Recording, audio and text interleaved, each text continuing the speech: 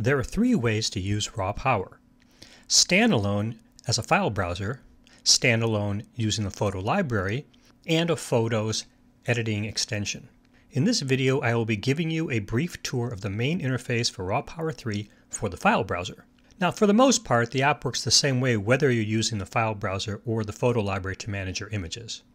But I'll be showing you some specific features of the file browser in this video. Raw Power is a sandboxed application, which means that it has limited access to the files on your computer. So rather than just seeing your entire hard drive here, you choose which folders Raw Power will see. The way you do that is by clicking the Add Folder button here. It'll bring up a panel, and you can pick a directory. Maybe that's your Pictures directory, or in this case, a directory called Photos, which is actually in a different location. And I can open that and see a whole bunch of folders. I can remove folders at any time by clicking on them and either picking File, Remove Folder from Browser, or just hitting the backspace key. Favorites are an interesting feature of Raw Power that lets you deal with deep hierarchies or just places you like to go to frequently. Say I want to go to this folder on a frequent basis. Then I can click the Favorites button on the toolbar, or I could also take a folder and just drag it up here. I can remove folders through the contextual menu, or by just clicking the Favorite button again.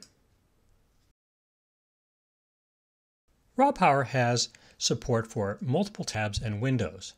What that means is you can click on a single folder here, and then like you would do in Safari, make a new window, or you can press the Command key while clicking on a folder and it'll make a tab for you. Now you have two tabs and can quickly jump between different places as well. Tabs and windows are saved, so if you quit the application and bring it back up, you'll come back with these same locations. You can make new tabs also with the toolbar or with the file menu. As you can see, the Raw Power toolbar contains a lot of useful commands. You can configure the toolbar by right-clicking and picking Customize, or through the View menu.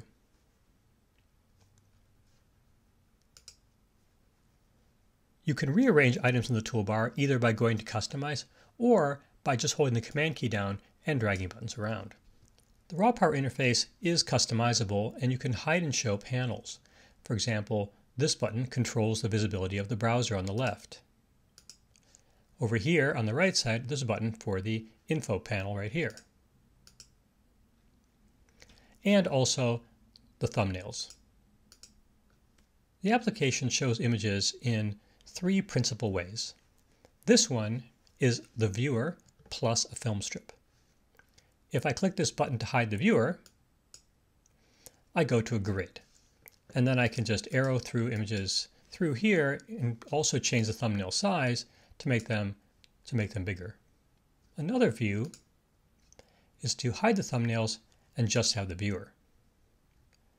That gives me the largest image possible.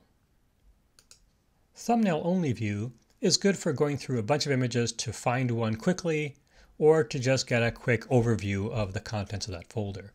And as mentioned before, there's a wide range of sizes for the thumbnails. You'll also see here sorting at the top. You can sort by the file name or by the date of the file. This is not the capture date of the file as stored inside EXIF, but the actual creation date of the file. Usually those are the same things, but sometimes they can be different. You'll also notice as I click through different folders, at the upper left corner, there's a backward and forward.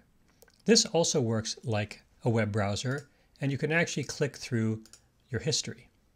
You can delete images in Raw Power as well.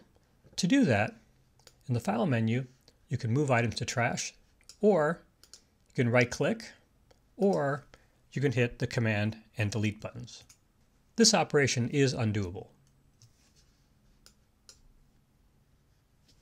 When using the file browser, you can apply ratings, flag images, or use Find Your tags.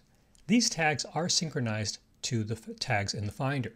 So if I assign a purple tag to this image, that same image in the Finder will show the same purple tag. Likewise, if the file already had a tag in it, RawPower will read it automatically. There are other videos posted which cover things like ratings, editing, and filtering. I'd like to close showing you a few things that you might find useful. If you click on a folder, it'll only show you the images directly in that folder and nothing in the subfolders. For example, there's nothing but folders in this thing. However, there's a preference.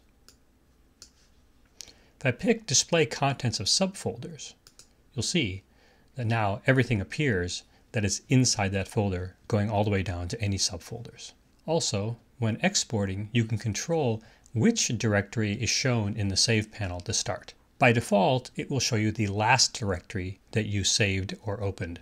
But if you use this preference right here, which is called When Exporting, Use Current Directory as Default, then it will use the actual directory that you're looking at in the browser at that time and use that as the directory for saving files. That can be really handy if you've got a bunch of RAWs, for example, and after editing you want to create JPEGs right next to them. And that's a quick tour of the user interface for the file browser. Thanks for watching.